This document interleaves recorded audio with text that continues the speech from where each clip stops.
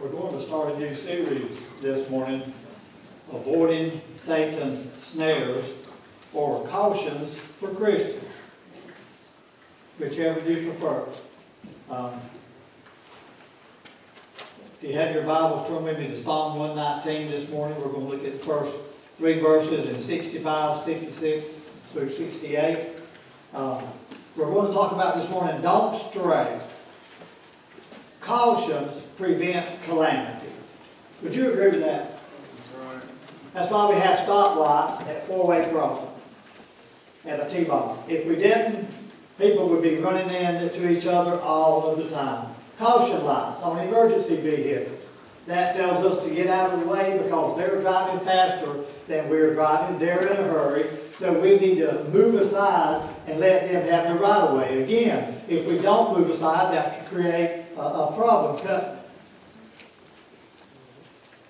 The Word of God warns us and cautions us about moving away from our spiritual foundation, which is probably the easiest thing in the world for a Christian to do.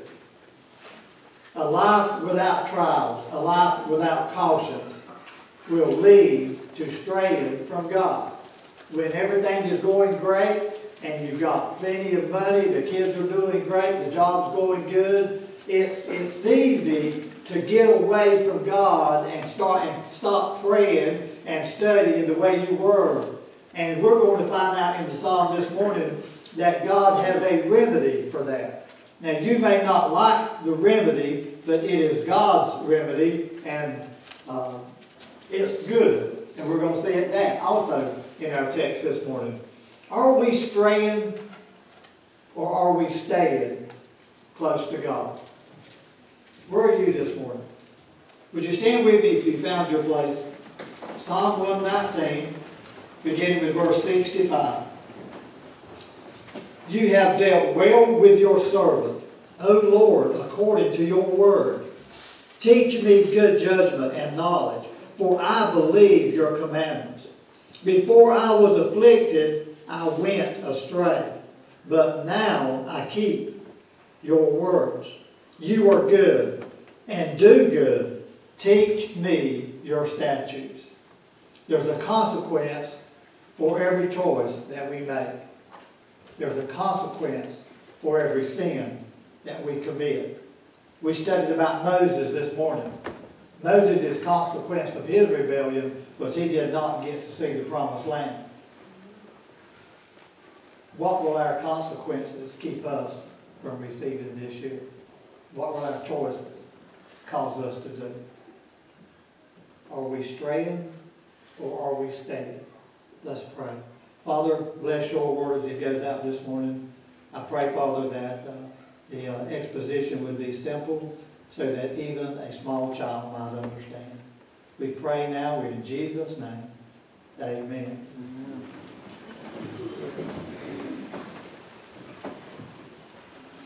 Before I get started, there was another name I needed to add to the prayer list, and that's Miss Clarice Thomas. She fell at Autumn Care this past week and broke her leg, her upper leg, shattered the femur right there. And she's in the hospital at Mercy. Hopefully, she will get to come back Monday or Tuesday to Autumn Care. Sweet lady. If you're ever in Autumn Care, stop by. Room 201. Stop by and pay her a visit. She would love to see you. As we look at our text this morning, these verses illustrate that God disciplines us in order to save us. Now, discipline is not good, is it? You can be honest. No, it's not. Nobody enjoys it. We didn't enjoy it as children. We don't enjoy it as adults. And as Christians, we don't enjoy it. But God has to do it. And when God does it, God is still good, still loving, still compassionate, still cares about you. But He does that to bring you back in line with His Word and His rules and His way. It is easy for a Christian to be in a good period of life and to slip away from God. God wants your total obedience, your total commitment. He wants you focused on Him, and He should be your priority in life as we go into 2020. As we look at our verses this morning, the first thing that I see in verse 65 is a confession. And notice what it says. The psalmist talks about a treatment. It says, you have dealt with your servant. I love that. Have dealt. Performing an activity with a distinct purpose or goal. God is working in your life to accomplish a goal that He has set for you as a Christian. All right. And when He does that, He does it because He loves you, because He cares about you. He's not doing it frivolously. Nothing happens by accident in a Christian's life. And we need to get in line with God so God does not have to deal with us in a harsh way to get us back where we can be happy in Jesus if we trust and obey. Isn't that what the psalm says? So God is dealing with this man. And notice he says, you have dealt well, good, morally correct. The psalmist realizes that his whole life God has been good to him. Has God been good to you? Amen. Is God good to you? Amen. Absolutely. And when I look at my life and I know that God is dealing with me with a distinct purpose and a goal in mind for me, for my life, He's got one for your life, He's doing it good, morally good, correct, and proper, then I should get in line with what God's doing and not rebel and not fight against it. Secondly, look at the title that He gives Himself. He says He is a servant. This is a humble way of addressing oneself when speaking with another of equal or superior rank. The psalmist knew his place. You ever heard your mom and daddy tell you something? The younger kids probably don't know this. But older people used to say, don't get above your raisins. Don't forget where you came from. And that's what the psalmist is saying. He said, look, you've dealt with me really good. You've been good to me all my life. And because of that, I consider myself your servant. You are greater than I am. I am lower than you are. You don't have to do me good, but you do me good. And I am grateful that you do me good. And I want to be your servant. Are you a servant of God this morning? Amen. We talked a little bit about service this morning in Sunday school. And I guess I need to apologize to the Sunday school class because it got a little personal. But a servant is a person who's totally committed to God. Nothing has priority in his life but God, his relationship with God, his service for God. He has no rivals. He has no restrictions, no reservations. He does what God wants him to do, and he does it without equivocation. He doesn't argue with God. He doesn't debate with God. He doesn't try to bargain with God on whether it's right or not. He simply serves God. And when God called you, He called you to be a servant.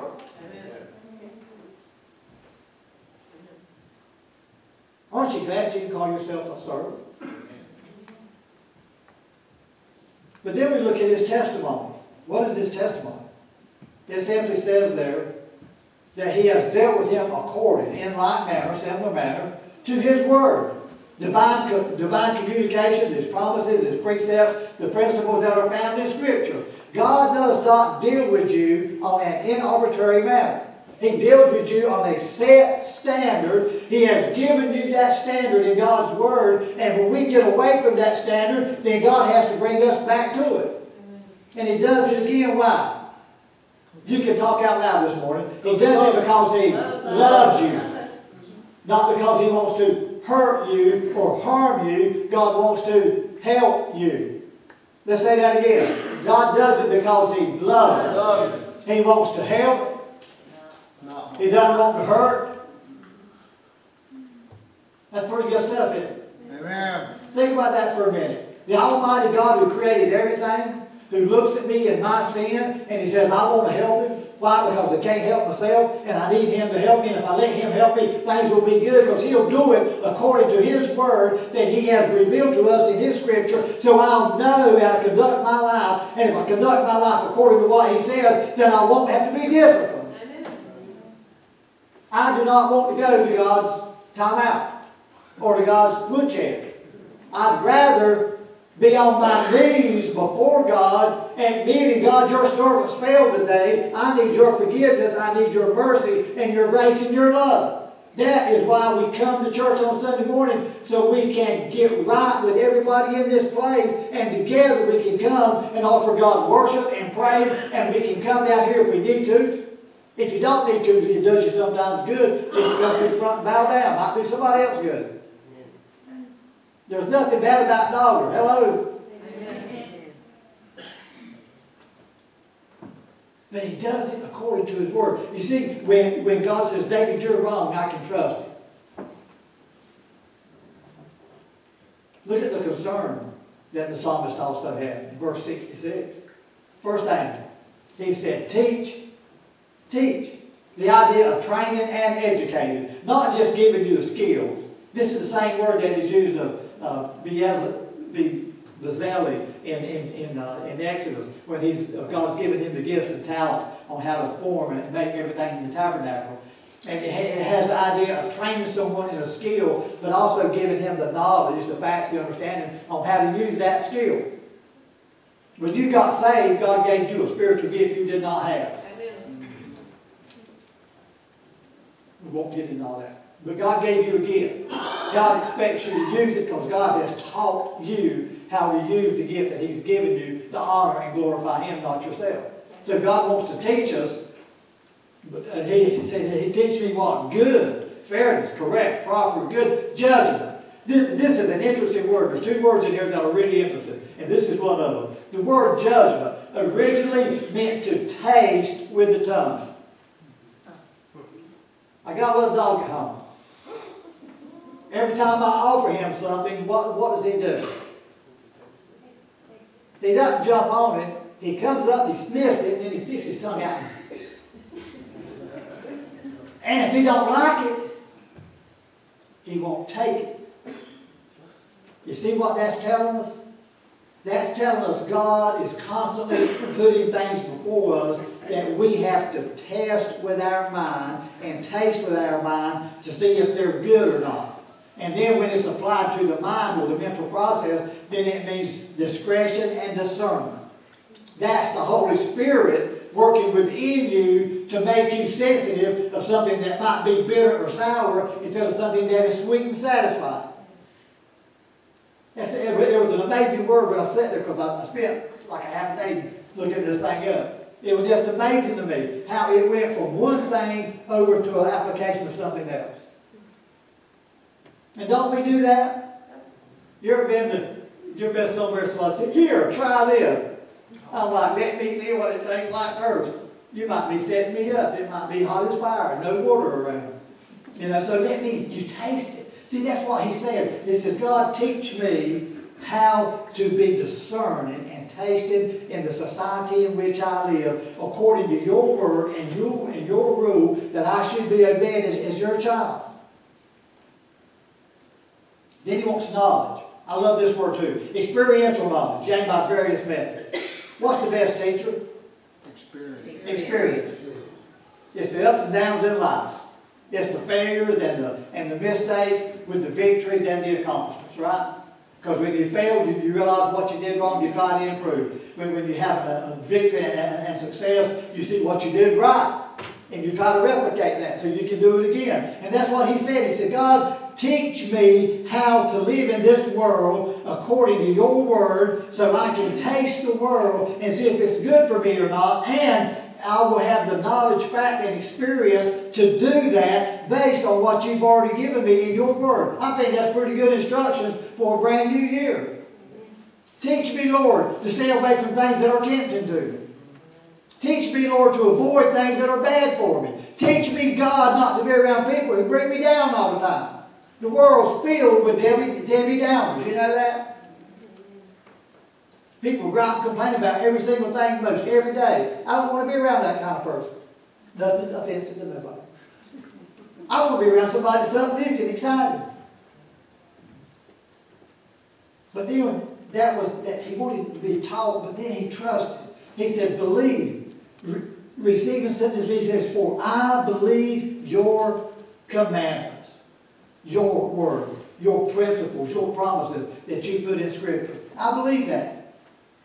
Verse 67, we have his conviction. And this is where we all need to stop and pay attention here for a minute. Notice what he starts off with.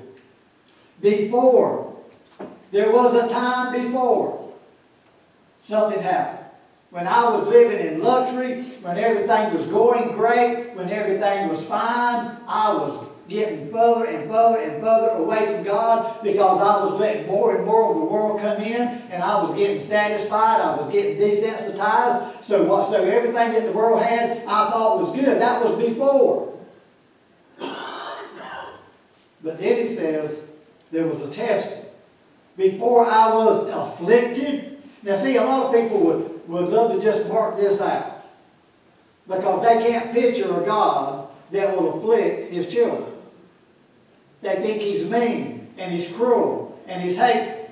The word afflicted literally means to be oppressed and then to be humbled. You say, well, preacher, this is Old Testament stuff. It is. But you read in the New Testament, the Bible says that God disciplines or chastens any child that He calls His son. That's right. Anybody that He brings into it. And see, why does God do that? He does it to get you out of sin. He saved you out of the sin and muck and mire of this world, and He raised you up to a spiritual condition, and then slowly but surely, if you're not a really spiritually intent person, growing, reading, and studying the Bible every single day, you will slowly start to get away from God, little by little. And then all of a sudden one day you'll realize, hey, I'm out of God's will. And how do you realize that? Not because you're smart, but because God afflicts you. The way this word is, this can be a physical affliction or a mental affliction. Pressure, stress. You ever caught yourself so stressed out you couldn't even sleep at night? You're doing too much. You need to get back to the Word. Let the Word of God soothe you. Be a healing balm in you. Doesn't the Bible say that there is a balm in Gilead? It's in this Word. And we need to get back there. He said there was a time before when I was just running around living in the world, and then all of a sudden God tested me, He afflicted me, and look at the transgression. It says, before I went astray. Now most of us in English think went astray means to wander. It does not. It means to commit an error. It means to sin inadvertently by ignorance or negligence. Example, the Bible says, thou shalt not kill. I know that. But what if I'm out in the field working with someone and we have an industrial accident and I kill that person? Run over him with a tractor or a tree falls on him, whatever. I knew that it was wrong to kill, but I inadvertently did it. That's the kind of sin it's talking about. It's not talking about openly sinning. Because that's the kind of sin that gets you. It's not the big, bad, bold sin that stands up in God's face. But it's the little sin that we kind of sneak on the side. And everybody has their little sin that they sneak on the side. Amen. Hello? Amen. Men and women, children too. And we can start a list and just list them right on down the line. But there's no need in it. The point is, we commit sin. And the more we commit sin, the more we get desensitized to it, and the more we get involved in it, and the further we get away from God, and the more you get into sin, the least amount of effect the Holy Spirit has on your life, you get more and more deeper into sin, and you get to the point that you can justify everything you do. Amen.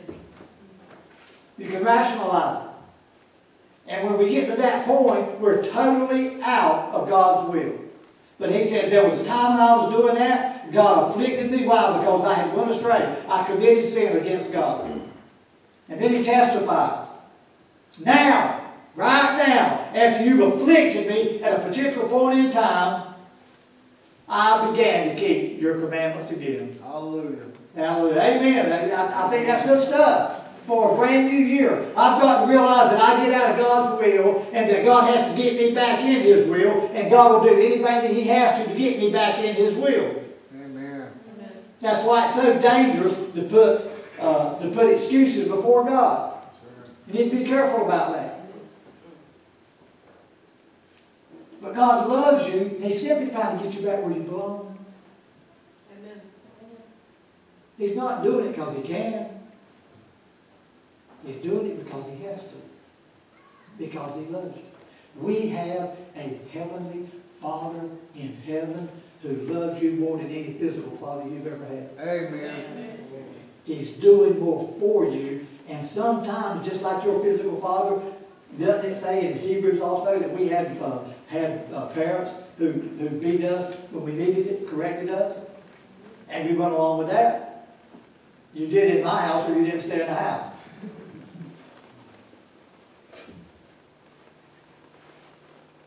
And so when God disciplines you, what should be our response? I tell you what it should be. God, you're right, I'm wrong. I surrender. I can't do it. I can't fight against you, God. I know I can't fight against you. I'm trying hard as I can because I love the world. I like what I'm doing. I like what I'm involved in. And I don't see nothing wrong with everybody else is doing it. But then God says, but you're mine. And because I paid for you with the blood of Jesus to release you from that sin, then I have to do this to get you back in the family so I can love you and bless you and care for you more and comfort you when you go through the world in which we live. That's what it's all about, guys. Look at this. Look at the last part of that verse, verse 68. Here's his commitment. Look at the traits of God he talks about. He said, God, you're good. Morally good. God is absolutely, infinitely perfect. You understand that? That's right. Nothing bad with God whatsoever, or God could not be holy. No sin in God, no hatred, no bitterness. None of that stuff can be in God because God is morally good. And not only is God good, but then the psalmist said that you do good. To do good means to deal rightly and justly with everybody. Now I think that's the greatest thing I've heard in this whole thing.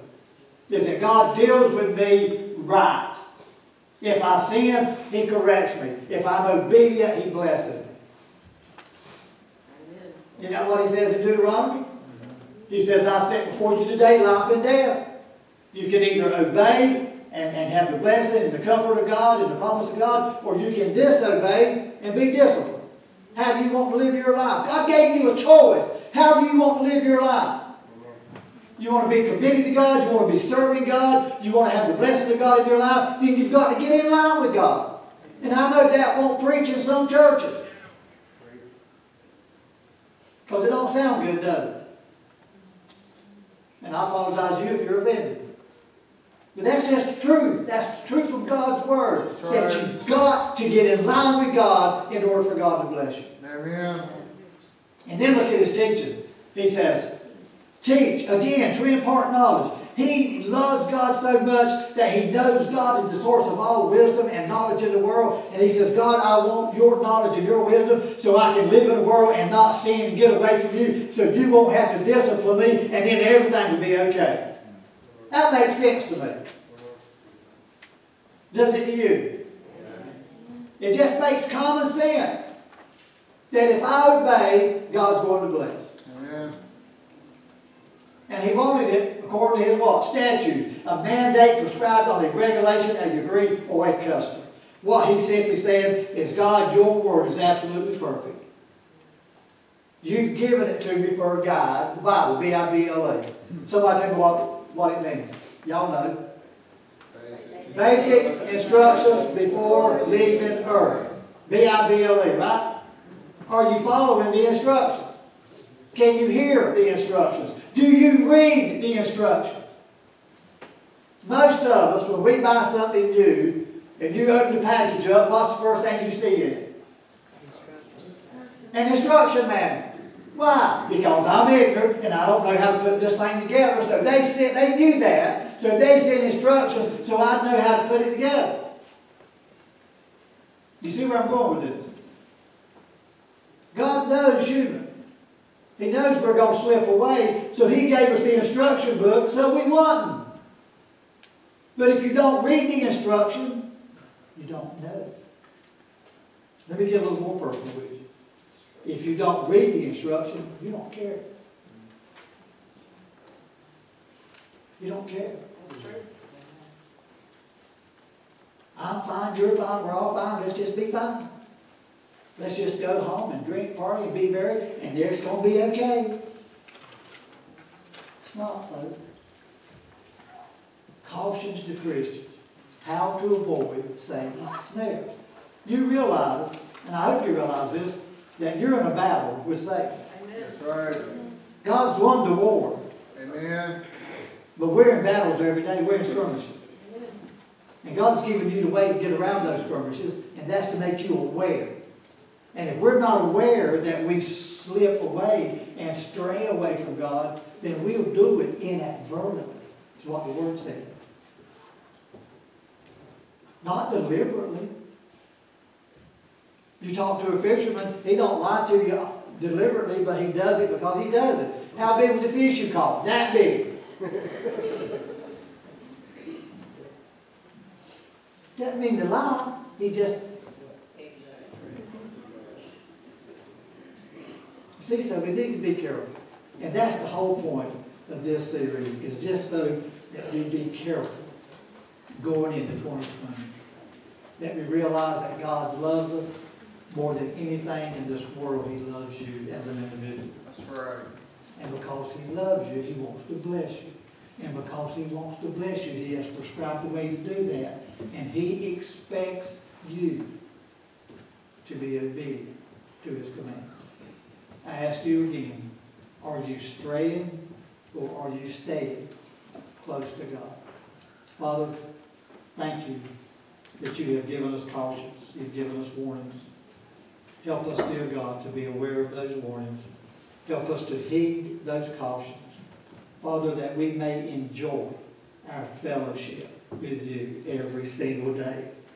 There is nothing greater in this world than to have fellowship with you. Father, thank you for the privilege. Thank you, dear God, for every blessing. For we pray today in Jesus' name. Amen.